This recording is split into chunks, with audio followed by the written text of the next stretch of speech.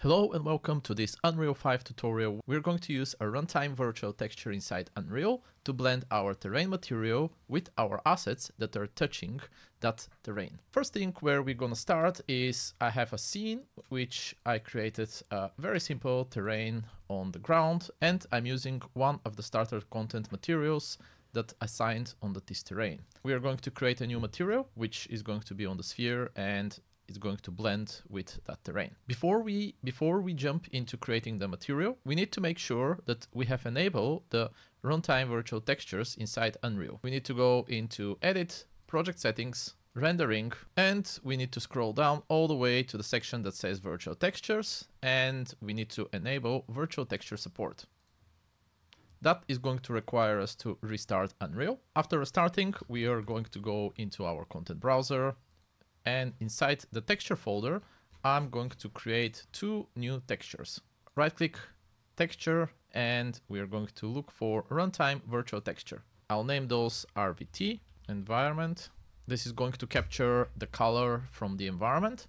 And I'm going to create a second one, which is going to be RVT underscore height. We're going to use the RVT height for capturing a height map from the environment. Now we need to create a runtime virtual volume, which is going to be done from create, and we can just type here runtime virtual volume texture. Inside our runtime virtual volume, we need to first select our bounds. We can either click the drop down and select our landscape, or we can choose the picker and click on the viewport. Then inside runtime virtual textures, we need to select our environment. This is the one that we earlier created. And once we have those things set up, we need to click set bounds. This is going to create a volume around the size of our terrain. Now, after we have a volume for our color, we are going to create a second one, runtime virtual texture, which we are going to use for our height. So we are going to repeat the same settings, capturing our landscape, but this time inside our virtual texture, instead of environment, we are going to pick height. Again, set bounds.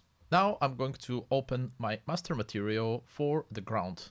In my case, I'm using a material which came from the starter content, and we are going to convert this into material attribute. But before doing that, let me make a new attribute, and I'm going to reconnect all the different pieces exactly the same way as they are connected right now. Here, this one goes into our roughness, and our lerp goes to our normal map. Now I can click use material attribute, which is going to change the last result that we can connect our make material attribute directly to here. But the reason why we did this is because now from here, I can type get material attributes. And then from the attribute types, we can get all the necessary things that we want to blend. I'm going to click the plus button, and you can see that it's starting to add base color. And if we don't need any of these parameters, we can always select it and then come in here and change it, for example, to normal. Now I'm going to drag from the base color and type runtime virtual texture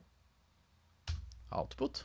This is the one that we need. We're going to connect the different pins except our normal. And the reason why we are not connecting the normal directly, because we need to change it from tangent space to world space. This is done by dragging from our normal and then transform.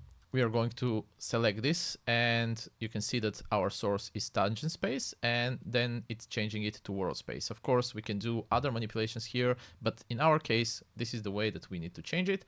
And now it can be connected to our normal. And we also need to take the world position, because this is going to be in our world height. I'm going to right click and type world position. We don't need anything except our Z, which is going to go to world height. For now, we are going to just apply and save our material, and we are going back into our viewport. We are going to select our landscape and going to scroll down to a section that says virtual texture. Here inside draw in virtual textures, we need to add two materials. On the first one, we are assigning the environment, and on the second one, we are assigning the height. Now, the next step that we need to do is start preparing our asset material. I'm going to create a new master material, and in here, I'm going to use again a material attribute, We are going to make a material attribute as well. The left side of the logic, we can do whatever we want with our material. So for example, we can put our base color. Now the part that we need to do is to set up how exactly it's going to take the information from our landscape. I'm going to drag from our make material attribute and type blend material attributes. Then I'm going to type world position because we need to create the alpha for the blending. And second thing that we need is runtime virtual texture. We need the runtime virtual texture sample. Once we have the runtime virtual texture sample selected, here inside the virtual texture, we are going to put the height map. We are going to take the world position and use a subtract. And then we are going to take the height map, world height, and put it into B. This way we can get an information where exactly the object and the landscape are intersecting. I'm going to add a divide. This way we will be able to control the hardness, and I'm going to create a constant, naming it blend hardness. I'll give it a default value of 1 and connect this to B. And then the last part that we need to do is to use a saturate node.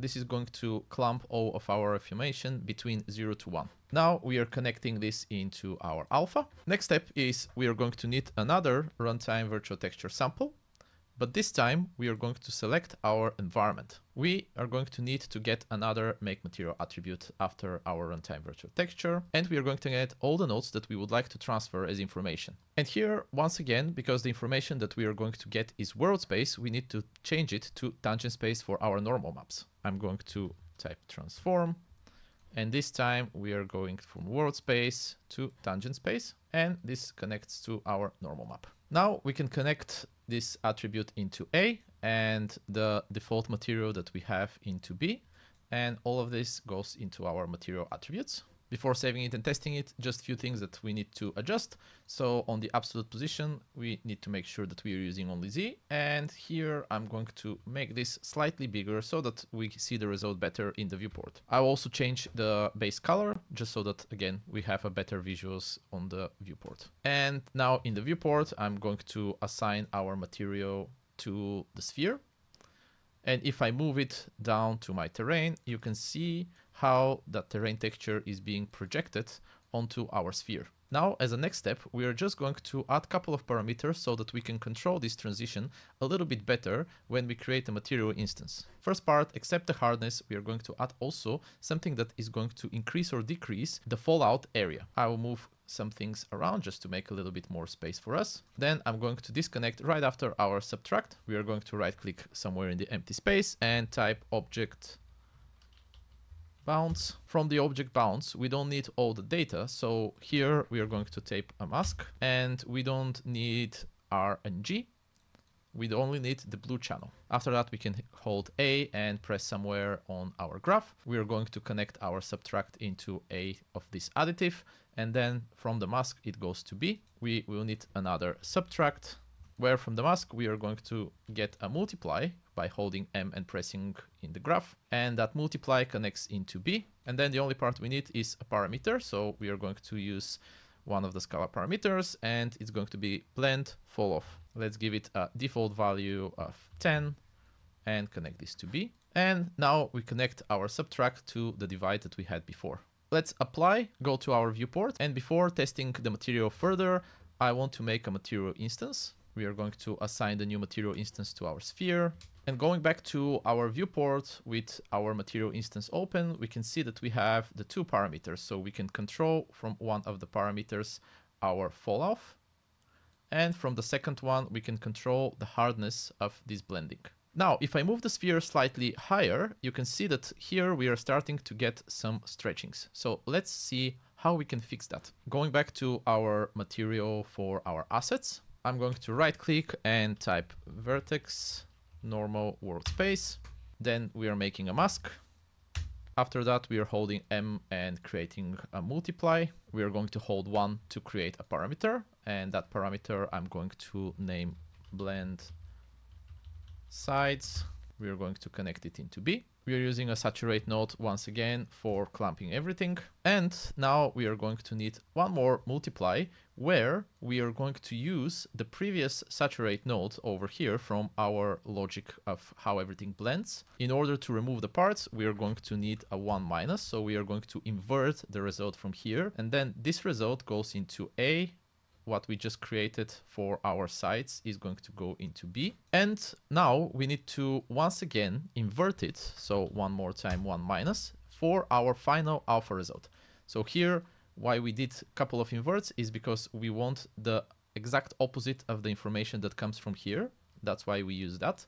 And then as well, to remove it from our result and fix the sides, we need to invert it once again. Now this bit is going to be connected to the alpha channel. Going back to our viewport, we have our blend sides parameter. So if we slide that, you can see that we can start controlling and remove a little bit of that awful blending. I recommend, just so that your material looks nice and clean, all of this can go into a material function. If you want to learn more about material functions and how to create them, follow my channel and I'll put a link down below of how to create one. Thank you for joining me in today's video. Subscribe and follow for more game development tutorials. See you next time.